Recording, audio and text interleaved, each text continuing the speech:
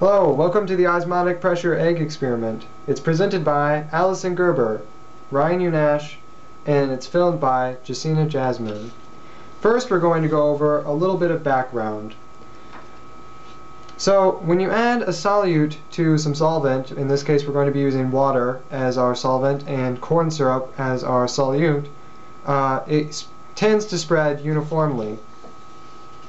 However, if you do the same situation but with a semi-permeable membrane and only add solute to one side, it isn't allowed to spread out uniformly. So what it does is if the water or the solvent from one side goes to the side of the solute, increasing the pressure.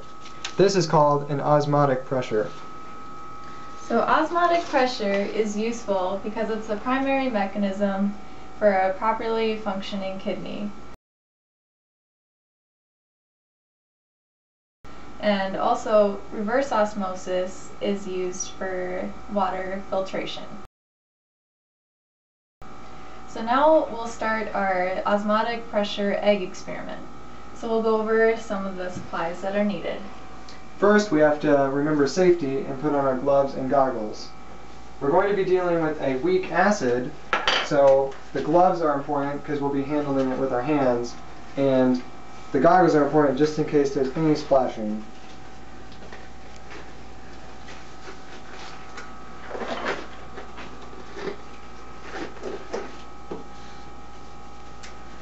So then we'll need one raw egg and one container. And the container has to be big enough to hold the egg. Then we'll need vinegar. Once again, we'll need enough to cover the egg. We'll need food coloring, corn syrup, we'll need water, and a spoon.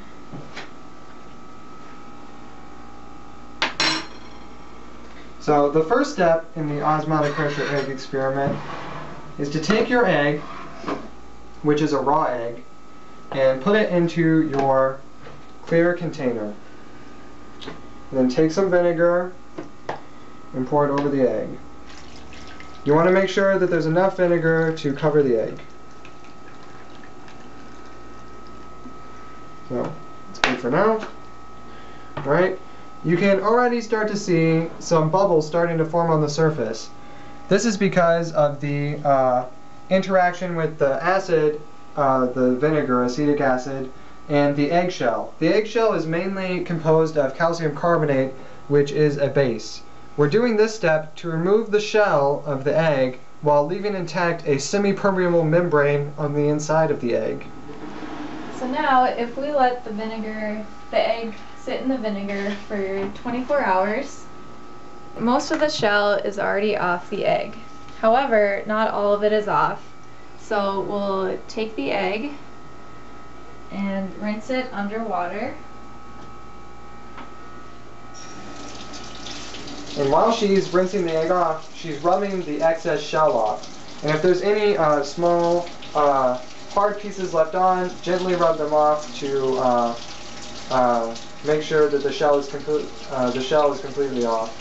But be careful because it can easily break. Yep. So now we'll want to take this egg and put it into a container. And now we're going to start the second step of the experiment.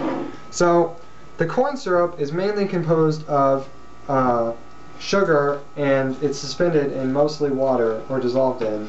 So when we add this is effectively our solute that we were talking about at the beginning. And the egg is the egg has a semi-permeable membrane surrounding it, holding it together. So we're going to add the corn syrup. You don't need to add very much, just enough to cover the egg. And then if we let this sit for at least 24 hours, we can see a significant change in the egg. So here, the egg is very deflated, and also the corn syrup, you can see, is a lot less viscous, so it's a lot more liquidy. And this is because the water from inside the egg went out into the corn syrup. And one reason, like, the sugar inside the corn syrup didn't go into the egg because it can't penetrate the semi-permeable membrane of the egg. So now we're going to rinse that off to make sure all the corn syrup is off.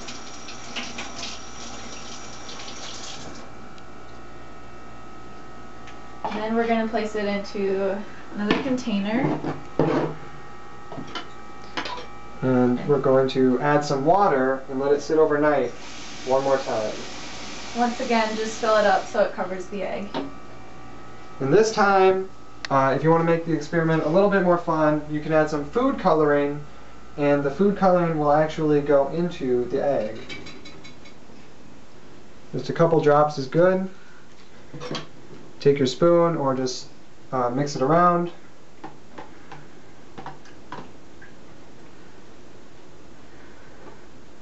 Right.